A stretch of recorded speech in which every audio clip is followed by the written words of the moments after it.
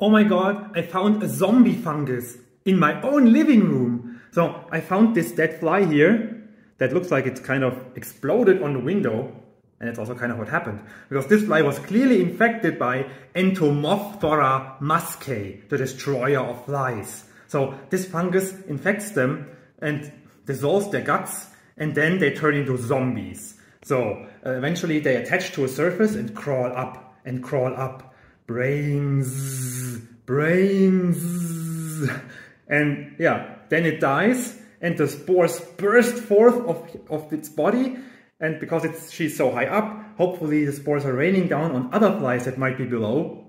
And then the cycle continues. It's the stuff of horror movies. And yeah, I know it's disgusting and I should remove it, but it's so cool. When people come visit, I want to show them. But I'm not sure they will appreciate it though.